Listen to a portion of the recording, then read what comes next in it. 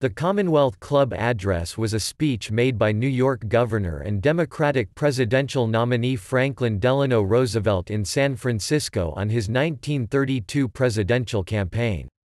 Roosevelt said the era of growth and unrestricted entrepreneurship had ended, and the individualism must give way to collective action.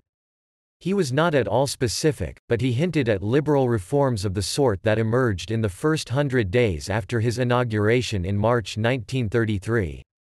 Scholars rate it among the 100 greatest speeches made by a president in the 20th century.